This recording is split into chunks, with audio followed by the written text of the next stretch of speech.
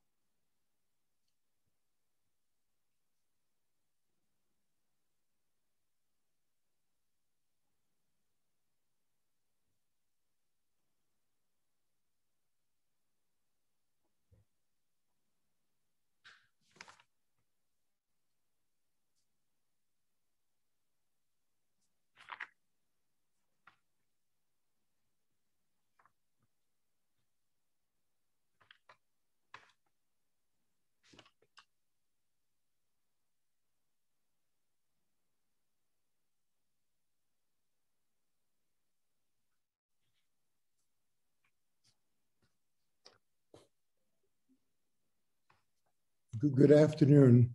This is Siegler speaking. I'm delighted to welcome you to the spring quarter lecture series on ethics in the COVID-19 pandemic, medical, social, and political issues. We will have the final 7 lectures will be this quarter, beginning today, and that will give us a total of 27 lectures during the academic year. I'm very excited about today's lecture, which will be on medical education during the COVID-19 pandemic. We have 3 extraordinary speakers, Jeanne Farnan and Anita Blanchard and Vineet Arora.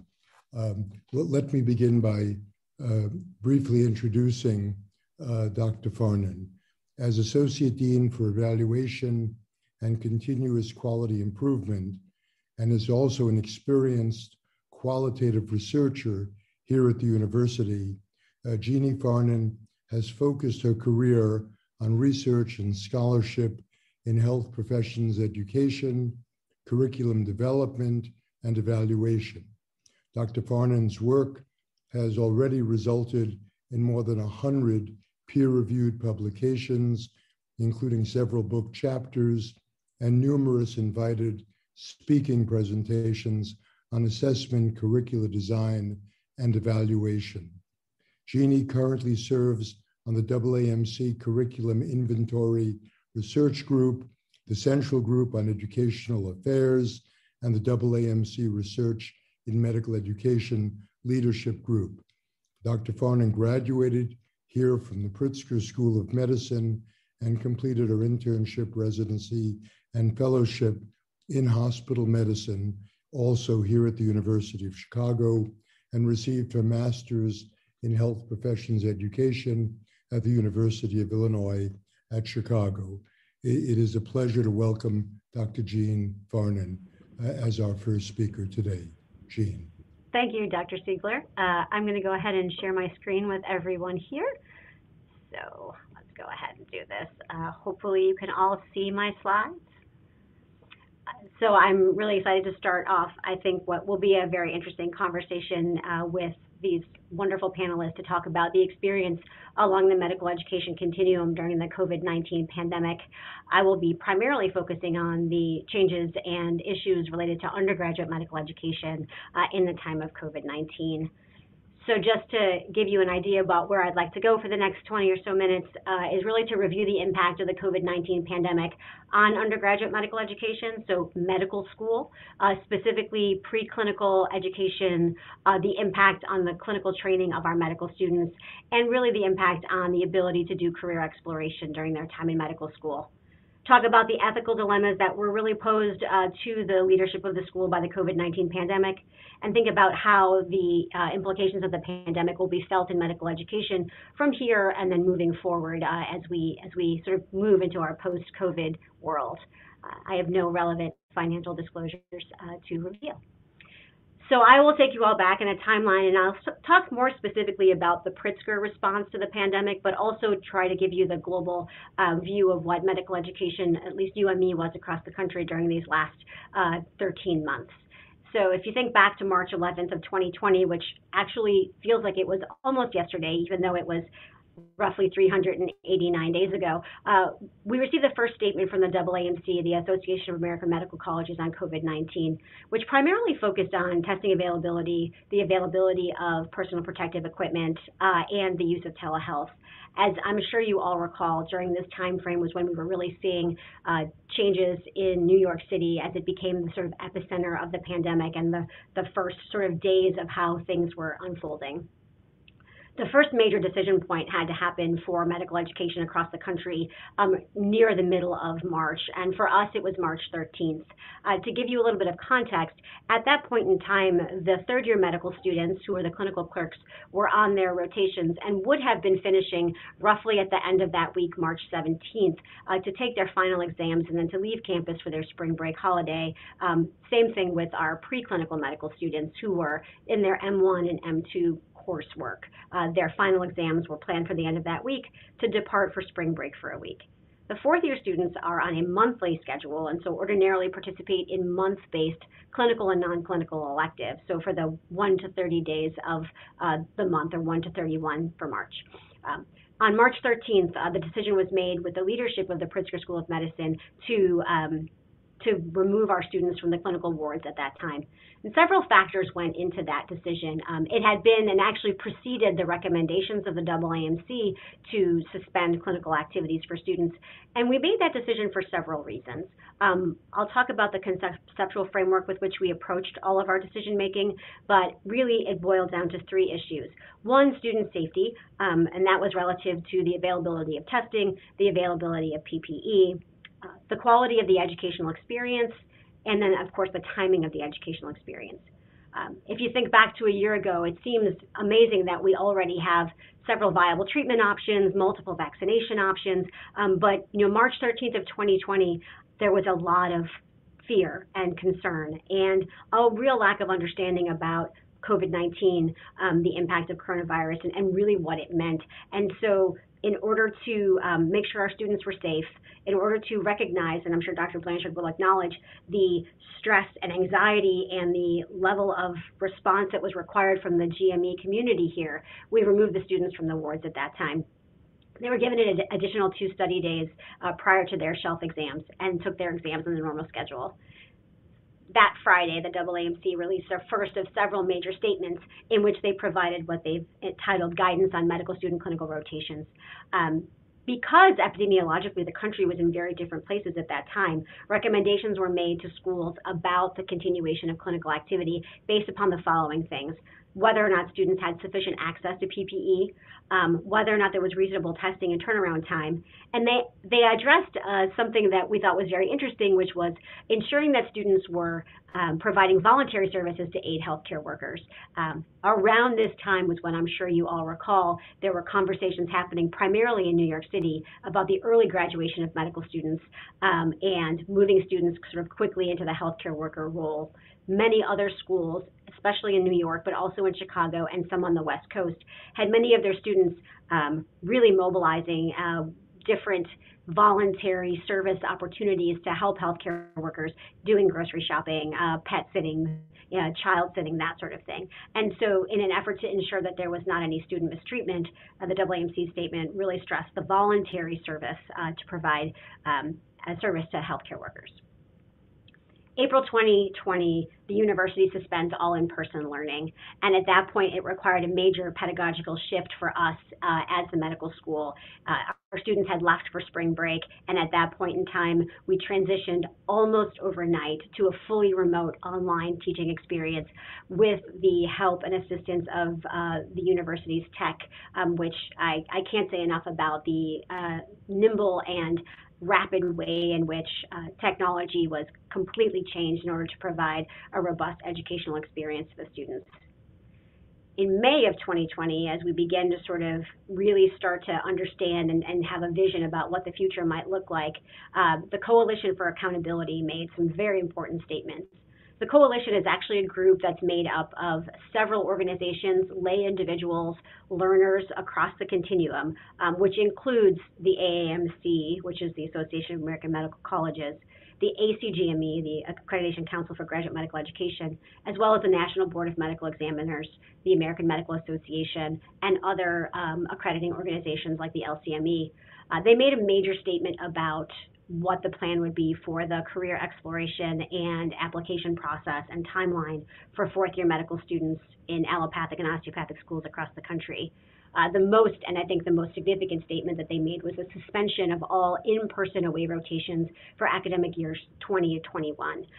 Many subspecialties and a rising number of surgical subspecialties require that students do audition rotations or away rotations at other institutions to obtain a letter for their application, and these were suspended in the beginning of May.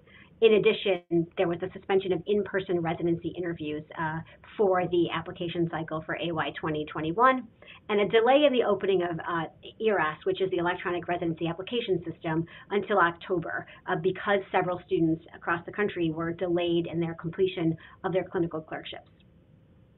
The AAMC did respond relatively rapidly to the pandemic and did set up a medical education senior leaders call that happened on a roughly every other week basis, but also started to dashboard the changes that were happening across the country. I'll show you several of those now, but really got to provide some national benchmarking in responses to the pandemic across the country, specifically transitions in the pedagogical approach to preclinical curricula, the ability of students to see patients during the pandemic, who was allowing students to see COVID patients, availability of PPE, and as we move forward into this most recent year, vaccination status for students. So like I said, as we thought about how we made each of these decisions, we stood up our own sort of HICS group, which was a curriculum executive committee that really helped to make a lot of these decisions relatively rapidly in real time as things were changing on a nearly daily basis. Our three sort of tenets that we approached things with were to ensure student personal safety. That included making sure students had adequacy of PPE, that there was adequacy of testing, and that advocacy and service opportunities were voluntary, and that students really could participate to the level with which they felt was within their own degree of personal safety. Obviously, the quality of their medical education was significantly important. Again, one of the things that really impacted our ability to, or our decision to take the students off the wards, was the additional stressors that were being felt by the GME community at that time. And so we wanted to make sure students were having a quality experience. We obviously turned to our accrediting bodies, the LCME, for guidelines about clinical experiences. The LCME requires that no more than 25% of your clinical experience on any rotation can be simulated, meaning an online case or a discussion about a diagnosis. So we really had to work with our clerkship directors to make sure that students were getting an adequate exposure through telemedicine and other stimulation strategies. And we actually were able to find pretty creative telehealth options for students to continue a lot of their clinical work during this time frame. And finally, timing of medical education. We really prioritized the graduation of the 2020 School of Medicine students.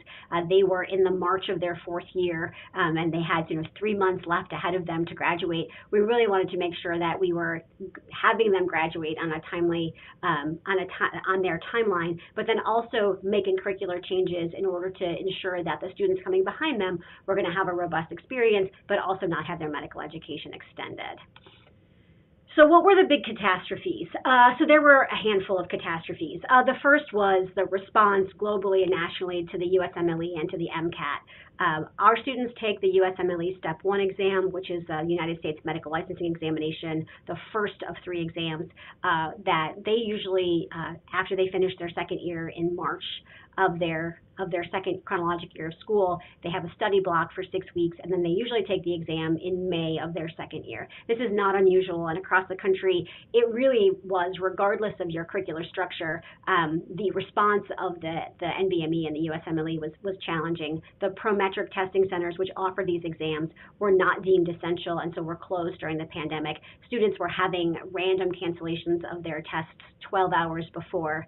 The AAMC, which offers the medical college admissions test, made some questionable decisions at the very beginning of the pandemic, offering exams that ran, into midnight for some students. And so the standardized testing environment in UME was very fraught with a lot of challenges during the pandemic. It had a significant impact on student well-being and tremendous anxiety, and really was an opportunity cost to education during that time frame, with students sort of in this purgatory of step prep, not knowing when they would be able to take their exam.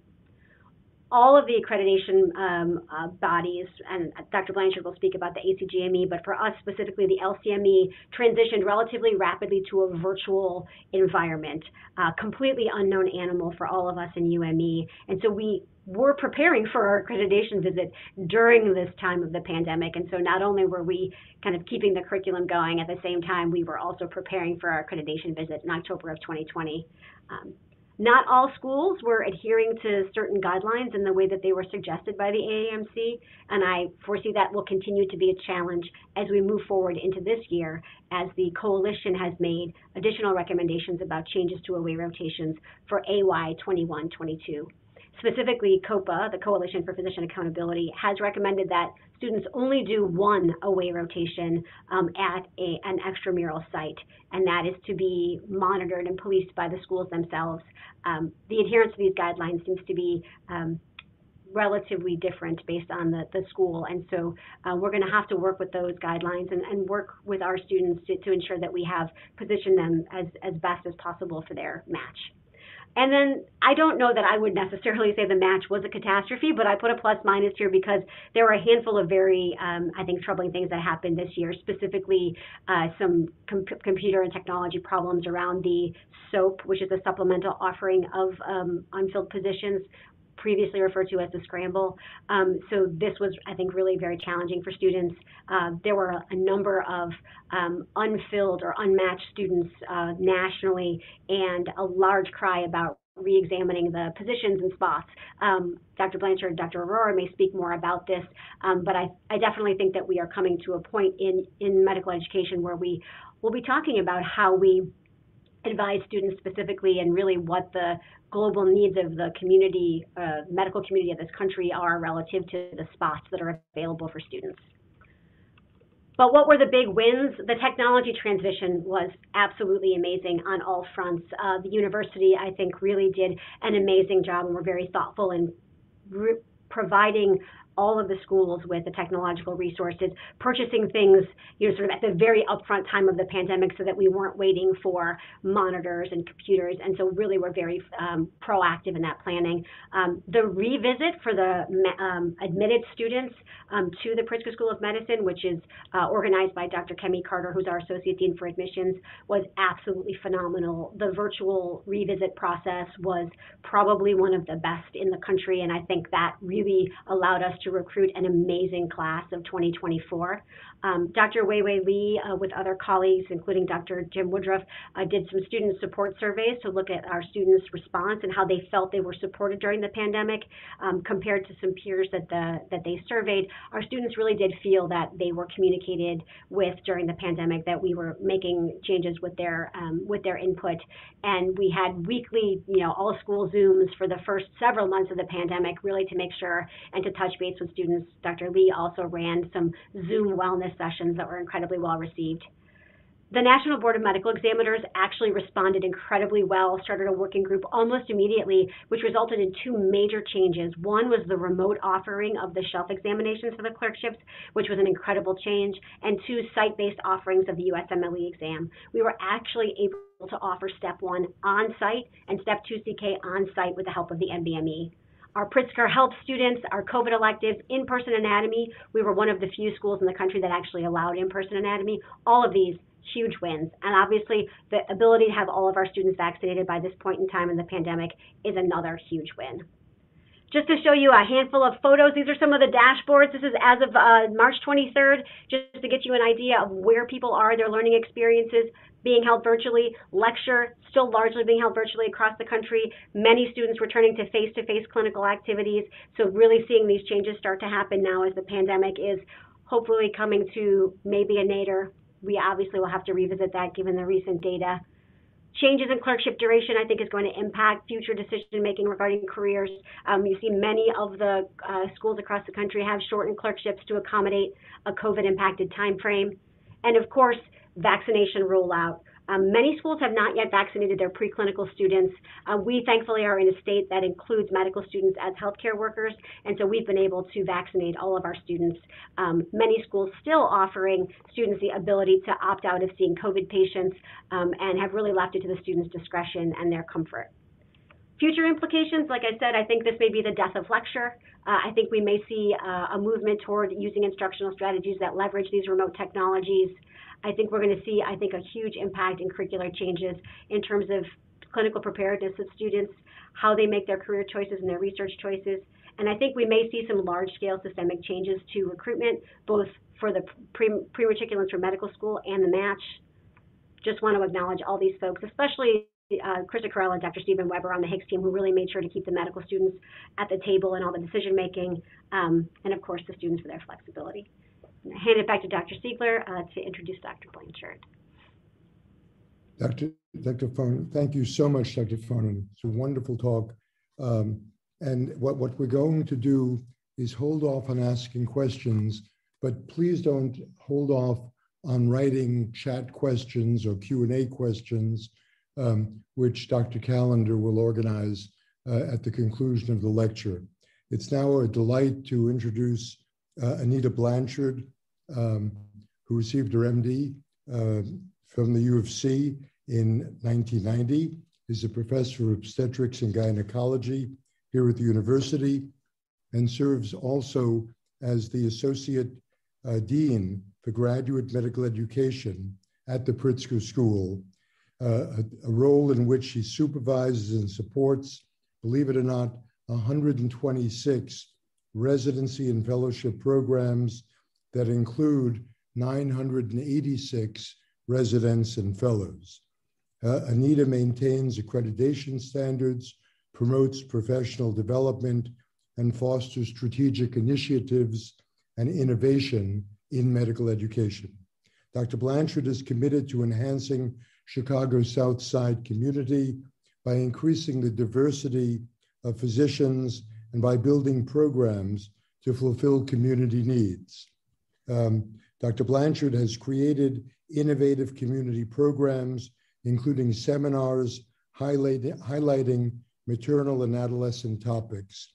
She also founded the Graduate Medical Education Resilience Initiative, focused on maintaining physician well-being.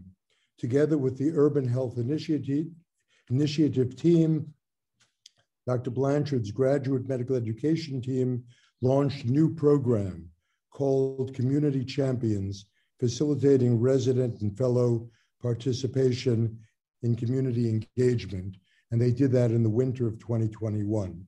I could go on about Dr. Blanchard as a practicing gynecologist and her specializations. She's a member of the board of directors for the American Board of Obstetrics and Gynecology, a member of the Accreditation Council for Graduate Medical Education of the OB-GYN Review Committee, and it keeps going. But I'm delighted to introduce Dr. Anita Blanchard as our second speaker today. Dr. Blanchard. Thank you, Dr. Siegler. I'm actually in the old part of the hospital and lying in, and it says that my internet is unstable. So if you can hear me and see my slides, I'm going to turn off the video if that's okay. Can you hear me? Yes, we can. Yes. Okay, so I'm going to go ahead and stop the video because that may help a bit. And please interrupt me if, the internet gets shaky. I intentionally stayed in the office after clinic thinking internet would be better, but who knows these days. So I want to thank you all for inviting me here to talk about graduate medical education during COVID-19 pandemic. We certainly don't have all the answers, and I feel like we're still working on solutions, but luckily we have a really amazing team of program directors, residents, fellows, faculty, and coordinators who are helping us in this process. So, So I'm going to talk a bit about the challenges in graduate medical education that are ongoing, how we've evolved to come up with some solutions and some potential long-term ramifications related to our response, in addition to a new normal. And this will really be a conversation because as I mentioned, it's a work in progress and we're all, struggling to find the right path forward. Really, I think it was great to speak after Jeanne because she did a wonderful job highlighting all the issues. And I think many of the issues that were relevant and pertinent to the students certainly also apply to the residents, faculty, and staff. But I would say really our greatest challenge was addressing fear of the unknown. So we all watched and waited as we saw things evolve across the world. We saw what happened in Wuhan, Italy, watched the state of Washington, and in New York. So part of it was wondering and watchful waiting. And in some ways, I think that time that we had gave us some opportunity for preparation.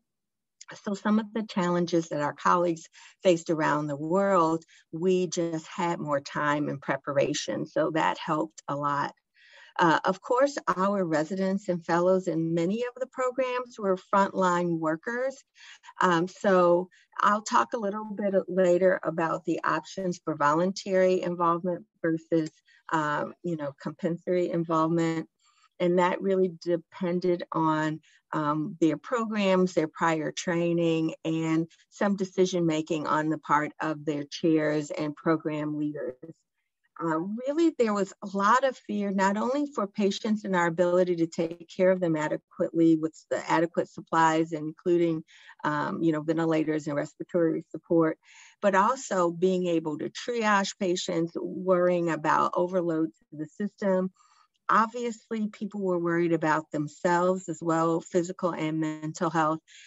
Fortunately for us, we never had to deal with the lack of PPE. And as Jeanne clearly stated, I think Krista and Stephen were really wonderful through the process because communication and really addressing people's fears, I think, was really the key for everyone being able to successfully move through this. Obviously, people are also really afraid for their families and whether or not, in their exposure, would they then be creating additional risk for their families. So fortunately, we were able to work with the teams, including Marco, to provide alternative housing arrangements for residents and fellows if they had significant exposure or if they were having some symptoms. So these were all concerns that we really had to work through. There was no playbook to tell us how to address these things. So we really tried to face things head on, answer questions as they arose, and make sure that people felt like even if we didn't know the answer, we were working toward a solution and with communication.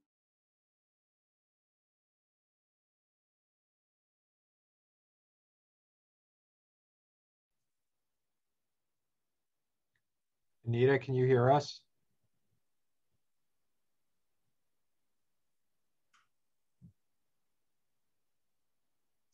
Is related to the pandemic.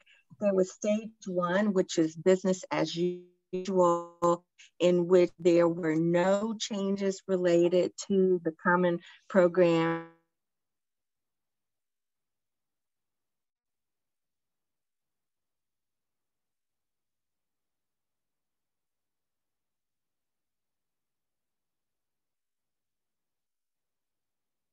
About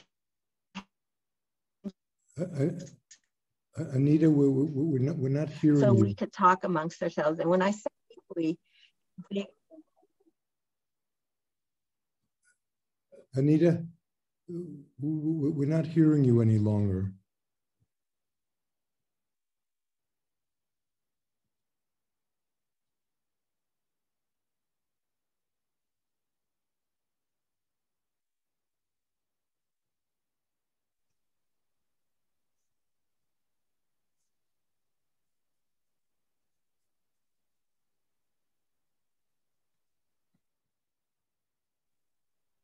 Should we? Brian, I'm wondering if you should send her an email And if I should introduce Vinnie Aurora, and then we'll go back to Anita. Yeah, we can try.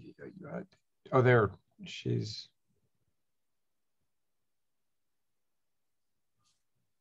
Can you hear us, Anita?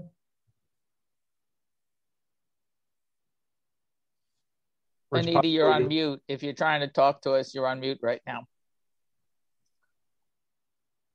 Or it's possible Yolanda could advance the slides. Right, I was suggesting we send Anita the phone number to call in and we can advance it. Yolanda can advance the slides. Yes. Yeah, I can pull up the slides. Dr. Blanchard, if you just want to look at your email, then I'll pull up the slides for you.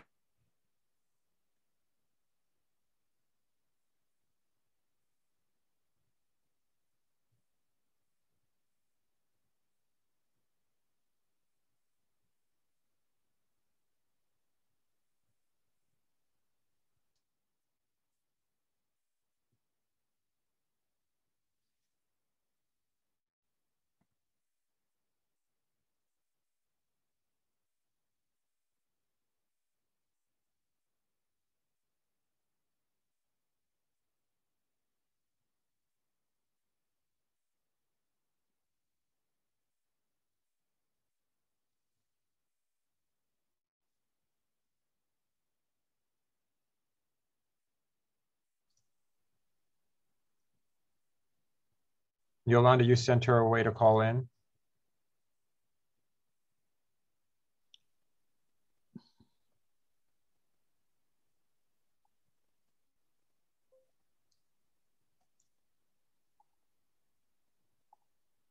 Sorry, it's hard to unmute when I'm on the share screen, but yes. Yeah, maybe while we're waiting to try to get this settled, should we just have Vinny go? I'm thinking that perhaps we should. Could somebody send Anita a note saying that we're having difficulty hearing?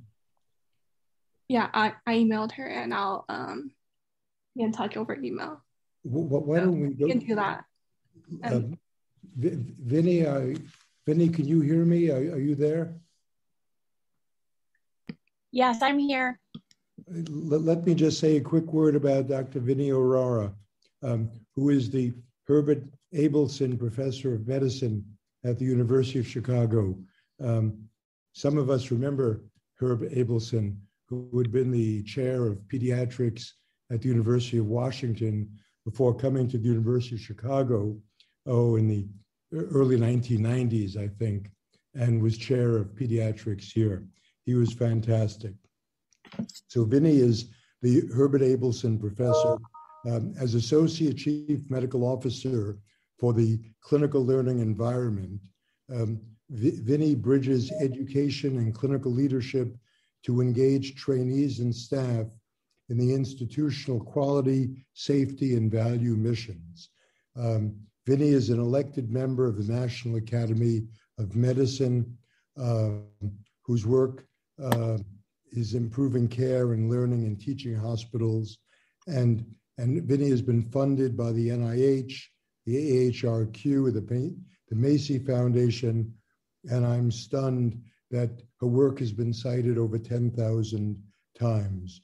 So someday I will get close to that, but not for a long time. Dr. Aurora has an academic focus in improving the learning environment for medical trainees and the quality, safety, and experience of care delivered to hospitalized adults. She works to ensure residents and fellows are integrated into hospital quality, safety, and value initiatives. It's an honor to introduce you to Dr. Vineet Arora. Vineet. Thank you. I'm going to first start out by thanking everybody for having me here. And I also do want to disclose that my office is in the same part of the hospital as Anita's. And so I also am right here down the hall. And so if anything happens, we'll be there together in the ether of the internet. So I'm going to try to share my screen right now.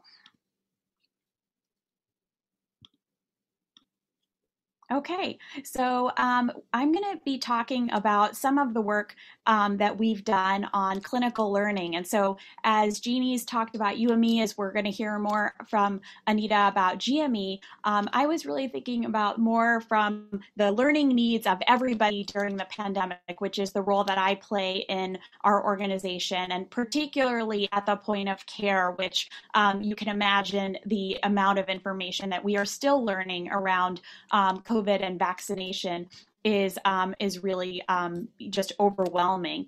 I want to start out by talking about trust and transparency for organizations and individuals. And I think you'll see why trust is so important. And some of those principles have come through nicely in Jeannie's presentation and have already started to simmer through Anita's presentation, as well as how we are salvaging interprofessional teaming during the pandemic. So thinking about health professions as a whole, not just medicine, and then share how our students in particular played value-added roles during the pandemic. You've heard some of Jeannie describe some of this already.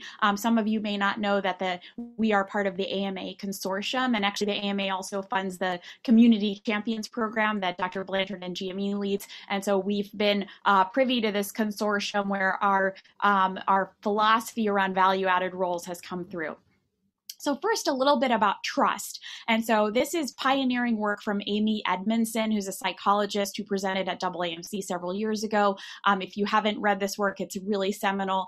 It really talks about the difference between trust and psychological safety. And so trust is, do you give others the benefit of the doubt when you take a risk? And so do you feel like, do you trust that you can speak up? And I highlighted that this has been so important during the pandemic, even thinking about the beginning of the pandemic, to Dr. Li Wenling from Wuhan, who is the ophthalmologist, who highlighted that he's seeing these novel SARS cases, and what do we do? To psychological safety. And this is, will others give you the benefit of the doubt when you take a risk? And so especially for our students, the most junior learners on the team, for our patients, this is a really important construct. And I know that something that when we think about doctor-patient communication, obviously a core topic and near and dear to Mark's heart, and some of you on the call, I do see Monica on the call. When we think about this, these are the same things for learners and for clinicians in our audience. And so do you trust that you can speak up in your organization is a big deal. Now, that actually relates to how organizational culture mediates that trust. And so we have very different organizational cultures all in healthcare, but also across healthcare and across nations. And so on one side, you can have a pathologic culture where information is hidden and messengers are shot, responsibilities are shirked. Nobody wants to bridge. Failure is covered up and new ideas are crushed. We know that in order to be a learning healthcare system, which the national academies and everyone's moving us towards, we need to learn from our failures. Information is actively sought. Messengers are trained, responsibilities are shared, bridging is rewarded, and failure causes inquiry and new ideas are welcomed. And I will say that during the pandemic, I believe that organizations that had this generative culture that many of us are trying to cultivate are the ones that prevail. The bureaucratic is in the middle, and that's where you're going to see, how does this play out? And so I did want to give you an example. Brian had asked me to think a little bit about PPE, given the issues around professional responsibility of clinicians to care for patients, as well as personal fear that you started to hear about with PPE. So this is from the National Health Service from BBC. Doctors told not to discuss PPE shortages, and actually in a memo, avoid commenting on political issues such as PPE, suggested tweets to thank the staff, paying tribute for retiring staff coming in, and retweet the NHS. And so I just wanted to highlight that's a very different culture, and that's certainly, if this was the type of memo that I think any American hospital put out, would not be well received. And many of you recall that people were taking to social media to highlight the issues of PPE. And fortunately, as you already heard, the University of Chicago had some great, supplies of PPE, but this was still a fear. People still had fear. How do we improve trust and transparency? Well, this is something that I've been working on with Stephen Weber for a long time in the clinical excellence in the CMO office, and we really focused on ease of practice. And so how do we allow our clinicians, our physicians, advanced practice providers, nurses, and others to submit ideas, to tell us, to be the messenger, to tell us things aren't working? And so we created this What to Fix program where we get, we've gotten over hundreds of ideas, one-stop shop to submit ideas. And it was patterned after this really stupid stuff. This was actually the title in the New England Journal of Medicine program, profiled from Melinda Ashton in Hawaii, that was also the winner of the ABIM Trust Practice Challenge. So a way for organizations to build trust with the front line. Serves as a way to encourage communication about issues, and it's a way for an organization to learn what needs to be fixed. And I remember during the pandemic, right when things got really scary, we were getting tons of what to fixes from the emergency room because it was the easiest way to tell somebody the hand sanitizer is out, please come help. And we were communicating with various teams about scrubs and this and that. And so just to give you a sense of like what it was like at that time. So just the context for what was going on at the University of Chicago Medicine, well, certainly clinicians, the immediate need was clinicians physically distancing from inpatients and each other, and as well as pulling back on telemedicine for everyone else. The Hicks team began messaging on updated policies multiple times a day, and often with vital information like that PPE education. And what we were told is, I will never forget a senior surgeon calling me and saying, I am concerned, I do not know how to don and doff, and multiple people saying this is challenging to learn. And some of it was because it was on the hospital intranet and it was video and it wasn't at the point of care. There was a lot of information anxiety. Around the same time, as you'll remember, the hospital had made the decision to change over general medicine and med surg units into COVID units. And this was a positive thing that was something that was highlighted as a way to actually concentrate risk of exposures, PPE use in a few staff, but it also increased concern of burnout. And so that was a pro and a con. What I noticed the most is the demand for learning to care for those patients in those units where you often felt alone and didn't have a lot of the students were already pulled back. There weren't a lot of people visiting, exponentially increased. And so what were some of the innovations that we could actually, throw out to kind of think about this? And this is actually the medicine residency actually staffed a COVID unit. And interestingly, in a recent Journal of Hospital Medicine article, it was uncommon for residents to staff COVID units. And so this is a pretty unique feature of our organization where we did have residents who were staffing a COVID unit. So first, let's go back to the PPE example. Well, PPE, how do people learn about PPE? I know this sounds crazy, but the fundamental way, the point of care is the signage. And so working with Craig Umscheid, Rachel Mars, Sharon Markman, who was serving as a PPE observer, along with our medical students who were redeployed to serve as PPE observers, because in early studies had shown that if you had sort of a buddy system, somebody to check that your PPE was on correct, you actually felt better and you did better.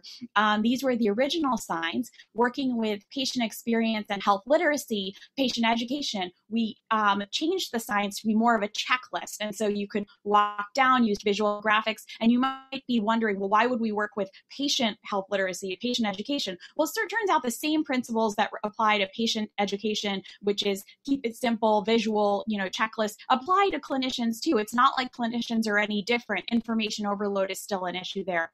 And then working with IDEO, a design company, to think about, well, how do these signs, can be modified to be even more, design oriented to get across the issues.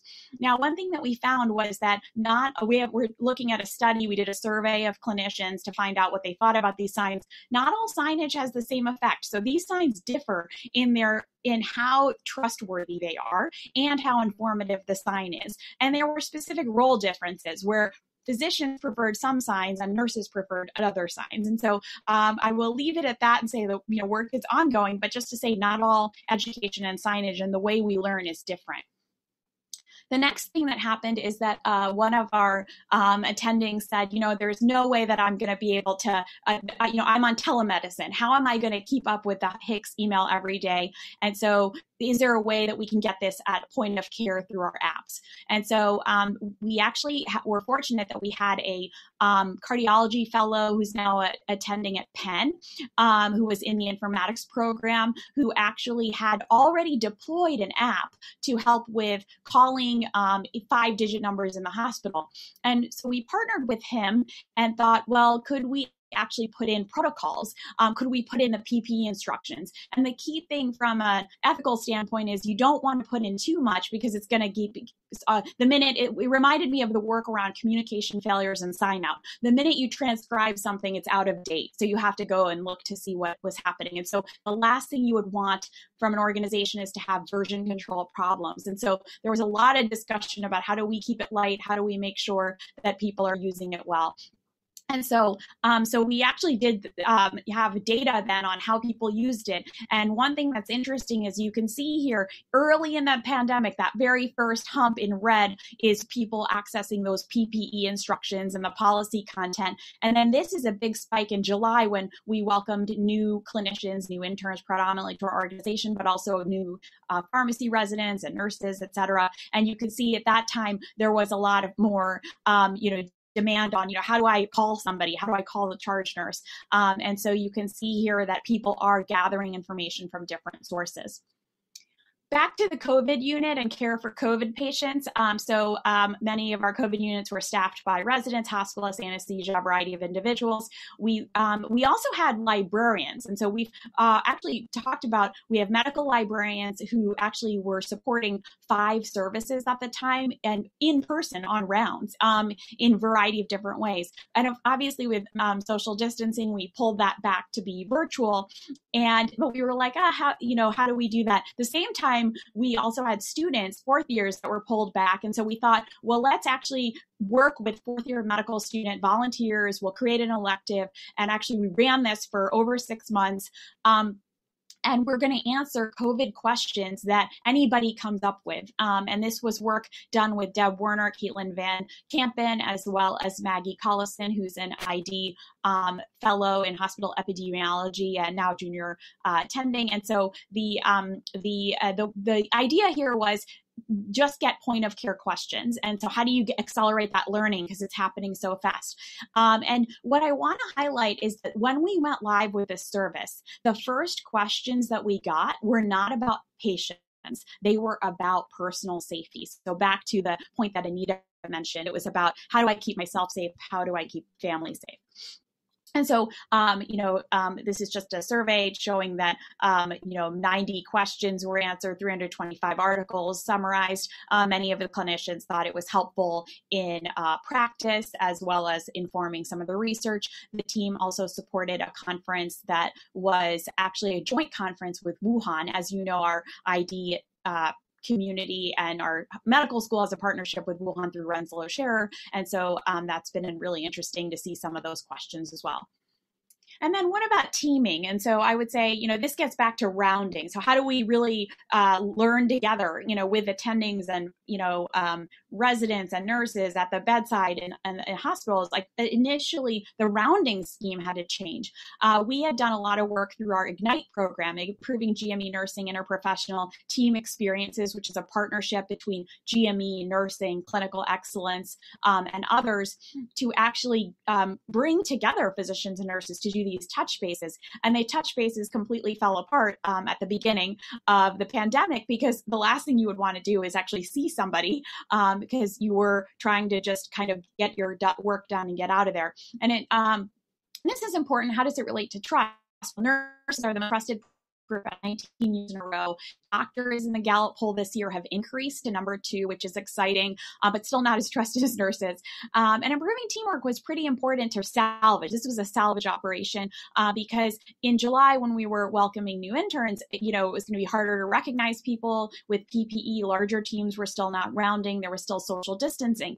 So we deployed this MD APP in the room button to touch base on patients. And so in every room in the CCD, you can press the MD MD in the room button, it alerts to the nurse phone, and the nurses are told, try to do a touch base. You can do the touch base in the hallway. You don't need to go in the room just to get the plan of care. And I don't need to explain to you guys with hospital capacity and with literally us on a surge day today, every day, these are the types of conversations that help accelerate both learning and discharge, since a lot of times the nurses have valuable information that we might not have. I'm pleased to report that this actually has translated into some great findings around patient ratings of team works well together. So this is from our dashboard, and we see here that in the most recent data in March, we've got most of our units are in the green, only 3 units in the red, but you can compare that to early in the pandemic where you see a lot more red. And so on this heat map, you definitely see we are moving towards kind of our patients recognizing that we are working together again. So what about learning? And so this goes back to the rounding. And so how do we round together? How do medical students round and get that experience? Well, this is work that was pioneered by Nikki Orlov and Chris Matson and the pediatric Ignite team side. And they already have this great culture of family-centered rounding, where families, in this case, mom comes outside the door, and then you've got the nurse. They've perfected this system where the nurse joins rounds, and then the attending was on rounds. And before it was like 20 people in this circle, because how can you have that happen when you have social distancing? And so now, if you see this, there's actually an iPad mounted here on an IV pole, and then there's a speaker. And you may think this sounds easy to do. I will tell you that Nikki, Chris, and the team spent weeks trying to figure out how to do this, like which design theory, similar to those PPE signs, reiterative PDSA cycles, to be like, how do you get the iPad? And they can actually tell you which clip to purchase, as well as the which speaker is best. Now, who's on the iPad? Turns out the other learners are on the iPad, the other medical students, but also other members of the team, the case manager, the social worker, physical therapy, anyone else from that team that needs to be on. And I mention this because this hybrid blended rounding system might become part of the future when we think about the new normal. What does that look like?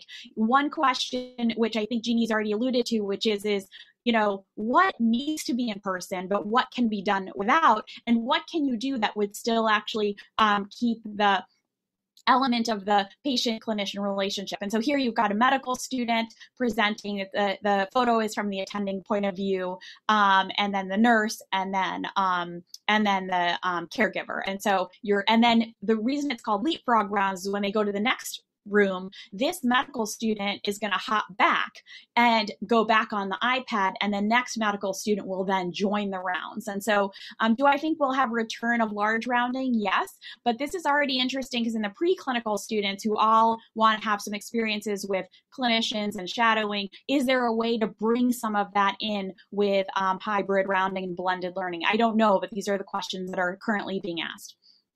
And so as I end, I just want to highlight that, I'm just giving you some examples of great work that's being done in our organization by a lot of different people. And I've mentioned some of the work around the library service as well as the Ignite teams.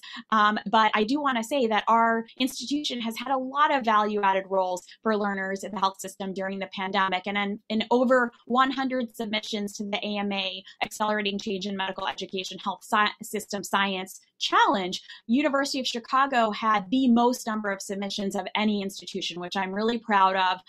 Speaks to a lot of the ingenuity in UME and GME that and our leaders that are on the line, as well as supporting. And some of that included the residency COVID unit, hotlines for non-English speakers, a telehealth program. I know that John Lowe is on the line, and John and Renslow and the team, along with fourth-year medical students, led a telemedicine hotline for our students, as well as some of the work that many of our students were working with Lolita Al-Qureshi and Wei Li and Sachin Shah on how to actually deploy education for patients to actually adopt telehealth. And so I don't have time to talk about all of those, but just to say that there is a role for all of our learners to be value-added roles on our teams. And even right now, we have students that are working with Will Parker and Anna Bullerman and others to help call patients to get vaccines, because we know that not every patient is able to see a MyChart alert on their phone, for example. And so with that, I just want to give you some closing thoughts, which is that learning during the pandemic poses several challenges for all types of learners. How to balance learning needs at the point of care requires deliberate organizational investments in trust, transparency, and teaming. And I do think value-added roles need to be the wave of the future. And so with that, I will pause and just say I wanted to give a plug for April. Tomorrow starts, April is National Interprofessional Healthcare Month, and we'll be celebrating at the University of Chicago. And I wanted to draw your attention to tomorrow at noon at the Research and Medical Education Conference, where we have a really great session, as well as the Coggeshall Lecture supported by the MacLean Center. And then National Healthcare Decisions Day, April 16th, we'll be inviting Judith Baggs, who's a nurse scientist, to talk about nurse-physician collaboration in the ICU. And so with that, I'll turn it back over to Mark. Thank you so much. That was lovely. Anita, can you hear me now, Anita? Yes, I can. I've moved to a different area of the department. If I can ask Yolanda to show the slides, I'll just touch upon 2 slides. So I'll keep my video off. I won't talk about the ACGME response or the different stages. We never went to stage 3, but we did do a lot of shuffling around of our residents. Next.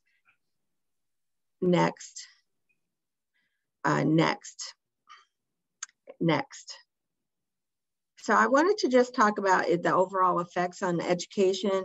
It changed the way we educated our residents. We had condensed didactics and remote learning. It changed the way we performed rounds and delivered patient care. Vinny's talked a bit about this with the remote huddles and smaller rounding groups, but we also moved to a platooning strategy in which we had groups of residents who had time on and time away to limit exposure in their team. We also moved to telemedicine, which has its own challenges in the way learners work with faculty. We had reassignments of medically necessary time-sensitive care, which affected our resident learners' exposure to types of patients and certain procedures. There are some of our fellows who were recruited to do independent practice of primary core responsibilities. So it was a way of increasing our workforce for less supervision of those who were trained in their core areas. And it also changed the way we interacted with our teams, how we interacted with our medical students and staff, but also changed the way we focused on our well-being, self-care, and our view of social justice in GME. Next slide, and this can be the final slide for me. I have several others, but I really think that we had to ask ourselves, are we maintaining the quality of our education programs? Are we providing the same quality of care to our patients, both in acute care, chronic care, and did we put preventive care at risk during this critical time? And are we negatively impacting teaming in the way we have chosen to round in small groups? And finally, is the pandemic contributing to burnout? I don't know how much time we have left. I was going to leave the rest of my time to talk about how we address some of these issues, but maybe it might be more helpful if we pivot and just have conversation and discussion, because we and GME and across the institution invested a lot of time in well-being, including having Candace Norcott do small group discussions. We also provided safe spaces for our residents and fellows to discuss challenges that happened with the social injustice that we witnessed around the country as well. So there were a number of things that we did as still a work in progress, but I would love to just answer questions given the short amount of time we have left. Thanks, Anita. I'm going to turn it over to Brian Callender to organize the questions. Brian? Yes, Anita, we do go to like 1:30ish. So if there are additional slides that you would like to show, making sure that we touch upon everything that you wanted to touch upon, you certainly have the time to do so. Well, Yolanda, if you don't mind just quickly going to our well-being slides, I'll just quickly go through in like 5 minutes or less one things we did. So go to slide 11. So this is what we usually do in GME, and you can see we have 4 big buckets of function. Next slide. We really parted down to just what it kept to keep the ship afloat. So we really wanted to par everything down. And it's interesting, Vinny already talked about trust and transparency, but just focusing on the education on the first column, making sure that our residents were competent to do the tasks they were assigned to make sure they felt comfortable in their reassignments of tasks, to make sure we had adequate supervision. And actually, we went to monitoring duty hours every week centrally to make sure that our frontline residents and all residents were not overworked and that the work was distributed evenly. Next slide. We then also thought about how telemedicine really impacts our education mission. Obviously, it's a very different dynamic that we're all still learning. As you can see that some of the programs went to telemedicine right away with their learners and some were slower adapters. Next slide. We tried to listen as much as possible to our residents and fellows, what was working, what was not working, and try to address their anxiety. Next slide. And we really already had a number of resident resources that were available in GME. So we tried to supplement these with other additional things that could help. Next slide. This included making sure our residents knew about the institutional disaster response program, making sure that we address foundational needs. At one point, this sounds really silly, but after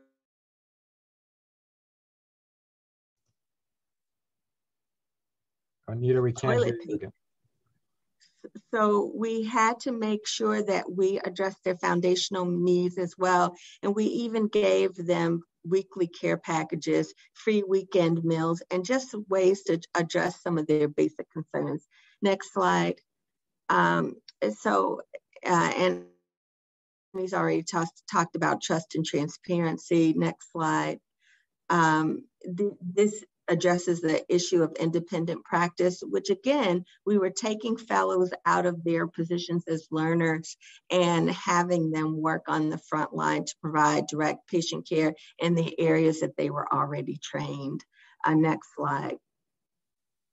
So we also had to change the way we onboarded and oriented people. Obviously, it was in the of orientation was in June, so we had to shift to virtual platforms, which also impacted how residents were brought into our system and culture. They had concerns as they were moving to cities in which they didn't have the opportunity to visit ahead of time. So things like housing, transportation, and childcare, we had to supplement with additional information, and just trying to build teams with social distancing. And then the final slide will be a graduation activities. Obviously, were significantly changed and impaired. How we recruited our next team of residents significantly changed. So we really had to do education around all of this. And as Vinny already stated, we are having a new normal and finding a hybrid way of interacting and continuing our education mission. There were some silver linings, like we actually found our participation in remote didactics increased significantly because people didn't have to move to a certain physical space. We also found that our participation in graduate medical education meetings doubled because people were able to tune in remotely. So there are certain things that we did that we'll continue to do based on lessons learned, but I think relationship building and really having a full clinical and procedural and educational experience was severely limited. So as we bring in new sets of learners, we have to figure out how to address these deficits that they've had in the last year of the way we have trained and educated our learners. So thanks for your time.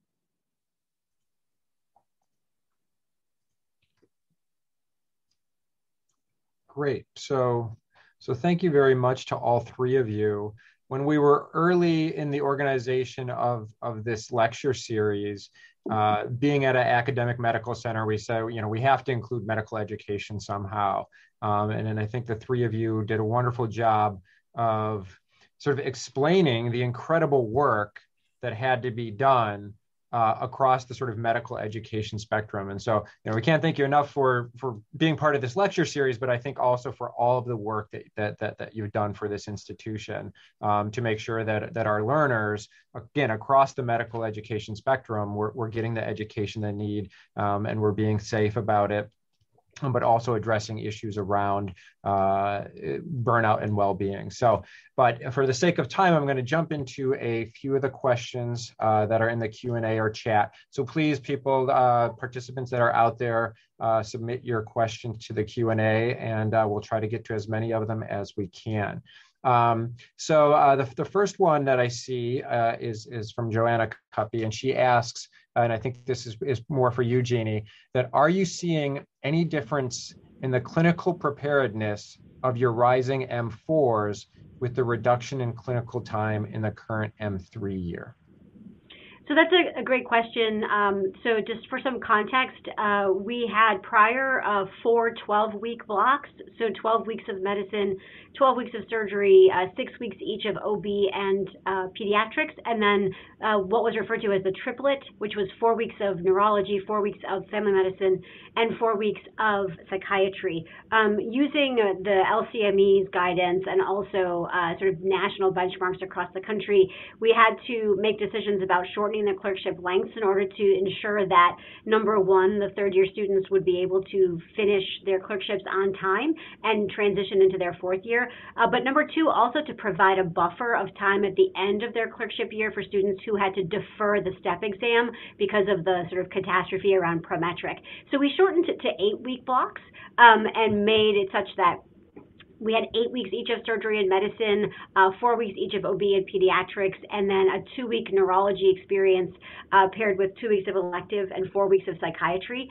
When you compare it to national data in terms of length of clerkships across the country in the AAMC's curriculum inventory, we're actually closer now to the national average than we were before. And in fact, we have several of our peer schools who had shortened for example, their internal medicine clerkship to 4 weeks total. So I think that the students' level of preparation, we have no concerns about what that will look like. We were able to, in that run-in time and that runway to the clinical clerkships, actually take out all of the didactics and lecture and put that at the front end so that students really, when they're on the wards, they are on the wards. There's very little that will take them off. They don't have to go to a lecture or go to a preceptor. They really got that at the front end. So we don't foresee any clinical preparedness issues for our rising M4s. Great. Kind of along a similar sort of lines is one of the lessons of COVID is the current weakness of the U.S. sort of healthcare system, public health, prevention, and equity. And the historic model of having a teaching hospital for medical education disproportionately emphasizes subspecialists and procedures to maintain financial survival.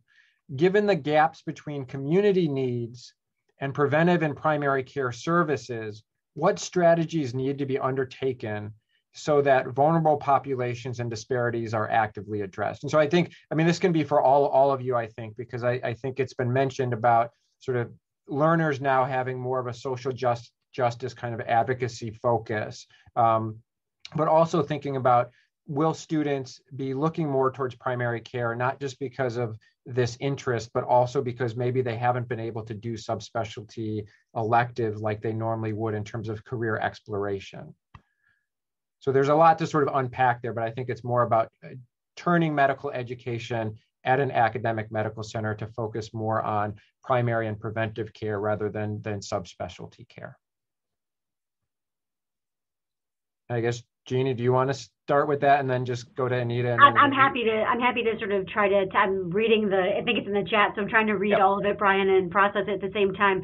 I do think that, obviously we saw that the pandemic was a huge stressor on the U.S. healthcare system just in general, and that I do think that we have seen that, what happens when the rubber meets the road in terms of public health. I do think that in terms of impact for the students, at least for medical education, I know Vineet can speak to this, we're actually seeing many of our students are choosing to and are more interested in actually doing basic science research. I think given the implications of what's sort of gone on over the last year, so maybe counter to this person's presumption. But I also do think that we're seeing a lot more around the idea of physician advocate. The AAMC is actually releasing new competencies in the next 6 months about diversity, equity, and inclusion, which also include advocacy as a part of this. And so I think that the students have felt and have really demonstrated and role modeled the idea that, our job, our role as physicians really is to advocate for our patients, whether that is in, vaccination availability, ensuring that we could still stand up the free clinics for the people to have access to care during those time frames. So I do think we may see a little bit of that transition, at least in, we are not necessarily very subspecialty focused in our student education, but we do see a lot of that in practice. However, I think if you look at our data from the AAMC, we actually graduate many more students into the primary care fields than really any of our peer schools. So I think that what we've learned is we need to be more nimble to actually meet the needs of the surrounding community. And I feel this specifically in OBGYN because what we learned is there are already few hospitals on the south side of Chicago delivering obstetric care. And what we learned during the pandemic is even fewer continued to do obstetric care because they had to close their OB units to expand COVID care. So we found that Trinity Hospital significantly decreased their obstetric care. Bernard also decreased their care too. So I think the lesson we learned to stay in tune and focus with the community and the leaders to really address their specific needs as they evolved during the pandemic. I think that's a lesson we learned during the surge. I think it's a lesson that we continue to learn as we address vaccine hesitancy and the need to have what we've been calling these pop-up vaccine centers. And that was what was really great about the Community Champions program that GME launched, is our community champions are working directly in these programs. So working in Roseland, giving vaccines, and also for the full gamut, giving additional education, but also the service of providing the vaccine. So I think that as an institution, we can embrace our surrounding community better to address the needs as they evolve during the pandemic. And I will just add, in addition to what my colleagues have already really highlighted, which is our, commitment to equity, social justice issues, and why people come here to train, for example. I think that Michael's question in the chat really gets at payment reform and the U.S. healthcare system and the way in which we've evolved. It's no surprise that other countries that have more public health infrastructure have done better. And I think that this really is where the rubber hits the road. Do we have the stomach to do this as a country? And if I had to say, I would say that, we're still talking about salvaging Obamacare. That's where the discussion on the Hill is, as opposed to where it needs to be going, which is how do we get more people interested in going into primary care. I will reflect on the match just a little bit in terms of the primary care match in those fields was actually considered robust. I can speak about internal medicine in particular. What people may not realize is that 60%, roughly 60% of the slots are filled by international medical graduates. And so, is that important? Well, we gauge how competitive a specialty is often by the U.S. does by the interest of U.S. grads, and so the match was internal medicine did well, and so did family and others. But the difference is often made up by global health people coming from other countries to train here. At the same time that those people face a lot of barriers in training, and so when people describe the concerns around spots and, et cetera, and funding, one of the things that really does need to be brought to the table is the needs of the American healthcare system. And unfortunately, that's sometimes not in the discussion right now. And so I think we need to bring that into the discussion. And that's where the advocacy will help, as Jeanne mentioned, like how do we bring that into the discussion at the policy level as opposed to things that are happening in our academic medical center. Just a question that I have is, since you brought up politics a little bit, a lot of this is sort of political, and just sort of thinking nationally, were there any sort of differences in how medical schools responded to the pandemic, in part based on whether it was sort of a red state, blue state kind of thing? Brian, no, we didn't really see that. So I think the issue, the differences that we saw were less about politics and just more about the epidemiologic trends in the places that there were. So, for example, we have a group of peer schools that we will dialogue with on a regular basis. And in fact, during the height of the pandemic, we were actually meeting the different groups, curriculum, student affairs, et cetera, on a weekly basis. And there were definitely big differences between, for example, our colleagues at Columbia were having a completely different experience than our colleagues at Duke. And so if you looked back and sort of traced back those dashboards through time, I'm sure you could sort of trace the waves across the country. So, we were pulling our students off the wards when our colleagues in North Carolina still had students actively on rotation. So the response was less political and more impacted by epidemiology. I think we all kind of felt the same pressures of the testing situation. I will say that schools that were academic centers, urban-focused schools, had a very different experience, I think, than schools that were rural, because there was this perception at the beginning of the pandemic that students that were in more urban centers where there were more health systems were going to have opportunities to sort of rotate amongst those hospitals that other students weren't going to have if they were, say, in Oklahoma or Kansas or South Dakota. And I think the AAMC did a really good job of trying to manage all the kinds of the constituents that they have across the country, and not just the academic medical centers or the community centers or the rural centers. I actually do think, though, politics came into play as well, though, because in the centers that were under-resourced, I think the pandemic just really accentuated that. And I also think when we started addressing social injustice, there were some programs that had no diversity officers. They didn't even know how to unpack what was going on. So I do think that there were, maybe political is the wrong words to use, but I think that there were different mindsets that did have to be addressed. And if there were already deficits in institutions or in communities, it really worsened those issues. I don't know, Vinny, if you have anything to add or not. Yeah, no, I think that this conversation really reminds me of the need for a more focus at the national level around workforce policy. The one thing that I will say that I've been seeing a lot, and this is more from, my work that I've done with ACP and others around scope of practice and interprofessional is, there are rural areas where, there are no teaching hospitals and they have very few, for example, pulmonary critical care came up as a big issue, right? So during a surge, who is ICU trained that is going to be able to take care of you in Southern Illinois? And so the way that the surge happens is the hospitals that fell first are going to be the hospitals that are the smaller rural hospitals, and then they spill over to the academic hospitals in the city. And so when people look at Chicago, of course, there were a lot of naysayers like, oh, you guys have beds. But then you look 1 hour away and you see that in that hospital that's a feeder for us in Indiana or in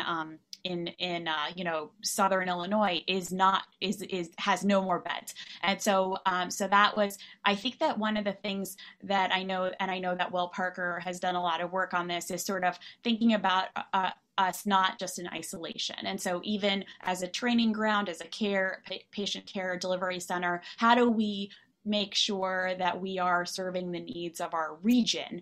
And I think this is kind of gets at what, Anita and the GME team are trying to do right now with community champions, which is really get people into the community to think about these things. I think that happens to happen at a national level too. Great. And there are two questions we'll get to in the Q&A. So the first one from Pat Narakis is just sort of medical students, and it's a question about medical students and volunteering. I would say trainees and volunteering as well.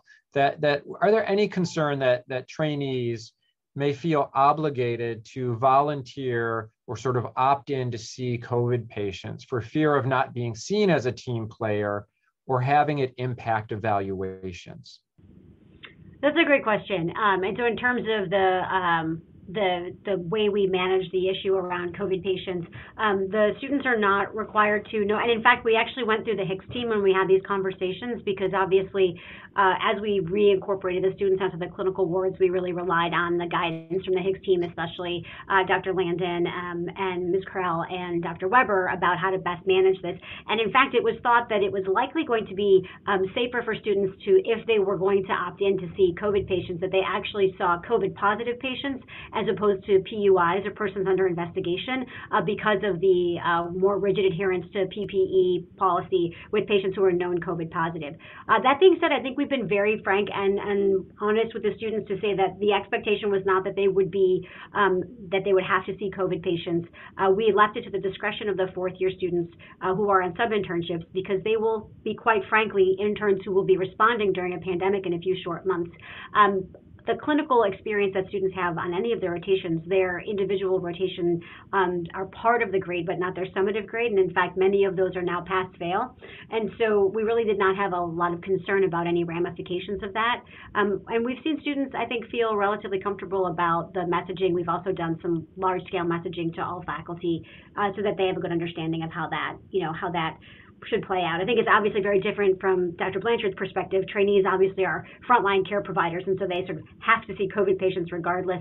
But for the students, as long as we had ample PPE and now that students are vaccinated, I think we are seeing a higher level of comfort in seeing the COVID positive patients in the inpatient setting. And I guess, Anita, to sort of kicking it up a level to the GME level, did you notice any sort of changes, or how did the sort of as Jeanne said, sort of they sort of had to see patients. They didn't have sort of the option to sort of choose to see patients, but they had to see patients. How did that play into sort of their anxiety, but also their thoughts about duties, professionalism, those obligations? It's interesting because when we had the initial surge, some of the non-medically necessary time-sensitive services were greatly halted or shifted completely to virtual platforms. So there was a difference in exposure across the residency programs. So especially when they were cohorted, so a patient could come in with COVID positive and some other diagnosis, but end up being cared for on a COVID specific unit. So initially there was an imbalance in the way residents and learners were exposed to COVID positive patients. And I think that did create some angst. There were some teams that have volunteer only if you wanted to participate in COVID care. And there were some smaller teams like labor and delivery. If you were assigned to labor and delivery and there was a COVID positive patient, obviously you cared for them. We actually now have felt a lot more comfortable with everyone taking care of COVID positive patients or PUIs. And I think that that's been an evolution in the system. But what we have found is, in general, our residents will step up to meet the need. And so when they were asked, they really responded in a way that we all felt really proud about. I think ultimately this is part of the general training that all residents who've trained during this era will have experience, which will actually increase the strength of their training. However, we found that some areas, especially in the procedure-based specialties, they had decreased exposure, which I think in and itself poses a consideration of how do we make sure that they're prepared to step up and care for patients in the full range and breadth of what their specialties would require. I really feel like, everybody really had a team approach. So people felt worried about if they were called to take care of COVID positive patients, did they have the knowledge and expertise to address it? But fortunately, I think Hicks and the program directors and the education programs really gave the basic information that all residents and fellows needed to feel comfortable with the care. So it wasn't that they didn't want to take care of patients, but they wanted to make sure that they had the knowledge base to do it in the most competent way. Great. And for the sake of time, I'm going to try to combine the last sort of two questions in the Q&A, which I think sort of speak to the idea sort of what the new normal is.